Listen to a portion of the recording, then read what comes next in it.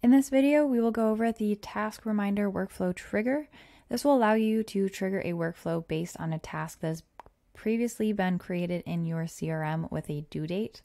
And you can create a follow-up process based on that due date, either before the due date arrives or after the task was due.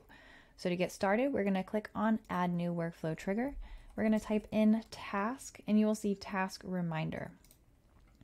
So here you can change the workflow trigger name based on the action that you are completing. You can also just keep it the same. And then we're going to go ahead and click on Add Filters. And then from this drop down, you have the option of after a number of days or before a number of days. So both of these options here, you will have another field appear where you can type in the number of days. So I'm going to go ahead and put in 2.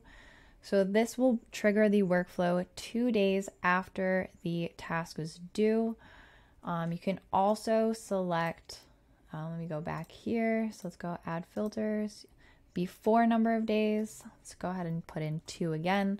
So this one will trigger the workflow 2 days before the task is due. So then you can set up a reminder sequence. If you do after, you can set up a follow-up sequence. However you want to set that up. So once you have your trigger customized how you'd like it, make sure you click on Save Trigger.